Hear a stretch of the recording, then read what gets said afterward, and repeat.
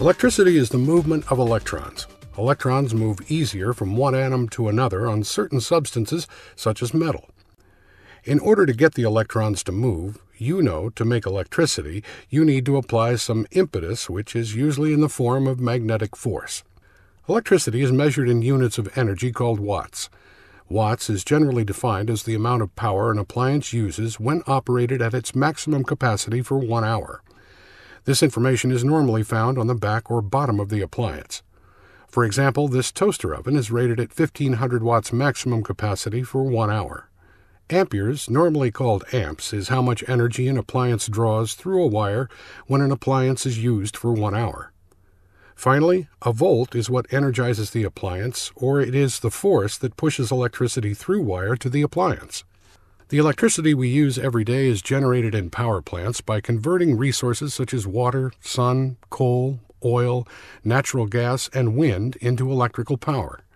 It's generated by a large magnet that spins inside coils of wire. High-pressure steam or water is used to turn a turbine, a large fan, attached to the generator to get the magnet spinning. As the magnet rotates inside the loops of wire, electric current is produced. This electric current is sent through a vast power grid of high-voltage transmission lines to a substation in your area. At the substation, the voltage is reduced, and overhead or underground distribution lines carry the electricity to your home or work. Power lines leading to residential areas generally carry 4,200 to 34,500 volts. Within neighborhoods, the voltage is decreased further with step-down transformers located on top of poles or in a vault on the ground to the typical 120 to 240 volts for safe home use. Electricity always seeks to go into the ground as the path of least resistance, and that's when injury and harm can occur. Conductors, such as power lines, allow electricity to move freely through them, while insulators are resistant to the flow of electricity. Some examples: conductors, metal, water, things that are wet, trees, because they contain moisture, people, because our bodies contain water. Insulators: rubber, glass, porcelain, plastic. Within the home or work, it's typical to have conductors covered with an insulator, such as rubber-covered electric cord. However, this does not guarantee safety. A variety of circumstances can compromise the integrity of insulators. The National Safety Council estimates 600 people die every year in the U.S. of electrical causes. Most of the accidents involve low voltage, 600 volts or less. Electrocutions, death, rank fourth in the causes of industrial fatalities. Roughly 3,600 disabling electrical contact injuries occur every year in the United States, along with another 4,000 non-disabling injuries. Electricity is an integral part of today's modern world, and sometimes it's easy to forget just how dangerous it can be. Given the correct circumstances, it can kill. But it can also shock you painfully, damage sensitive equipment, and ignite combustible materials. A small nightlight with a 6-watt bulb draws 0.05 amps, and even that small amount of current can be fatal. Oklahoma State University provided the following effects of current in milliamps passing through a 150-pound body. Perception, 0.5 to 1.5. Muscle contractions, 1 to 5. Pain, 3 to 10. Let go threshold, 10 to 40. Muscle clamps on to what the person is holding. Respiratory paralysis, 30 to 75. Ventricular fibrillation, 75 to 100. Heart paralysis, 250 to 300.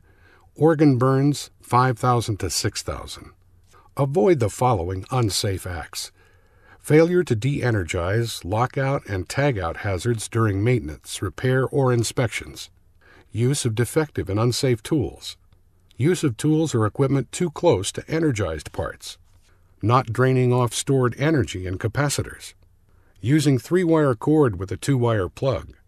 Removing the 3rd prong, ground pin, to make a 3-prong plug fit a 2-prong outlet. Overloading outlets with too many appliances. Using the attached electrical cord to raise or lower equipment. Not verifying power is off when making repairs. Working in an elevated position near overhead power lines.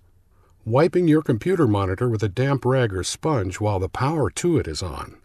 Wearing such items as jewelry, watch bands, bracelets, rings, keychains, necklaces, etc. that might come into contact with exposed energized parts. Use the OSHA Safe Work Practices. Assume that all overhead wires are energized at lethal voltages. Never assume that a wire is safe to touch, even if it's down or appears to be insulated. Never touch a fallen overhead power line. Call the electric utility company to report fallen electrical lines. Stay at least 10 feet, 3 meters away from overhead wires during cleanup and other activities.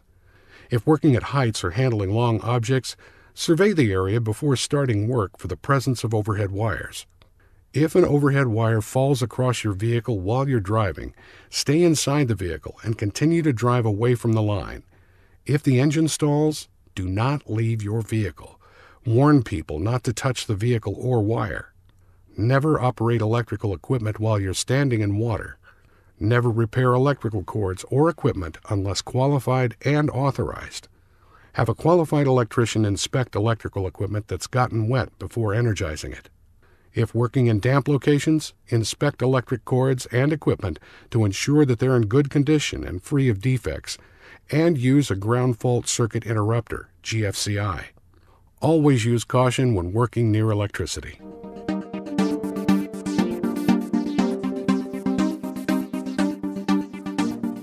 Use an extension cord only as a temporary connection. Check the ampere rating, abbreviated A or amps. The appliance plugged into an extension cord should not exceed that rating. An appliance's amps equals its wattage divided by 110. Use a heavy-duty grounded 3-prong cord when working with power tools. Always check cords for frays, cracked insulation, and damaged plugs. Don't use lamp-type extension cords, NR18 wire, for any device drawing more than 7 amps. Use a heavy-duty cord with NR16 or NR14 wire instead. Don't run extension cords across foot traffic or near water. According to NIOSH, 1/10, 0.1 amp of electricity flowing through the human body for 2 seconds can cause death. Don't take chances with electricity. The odds are against you.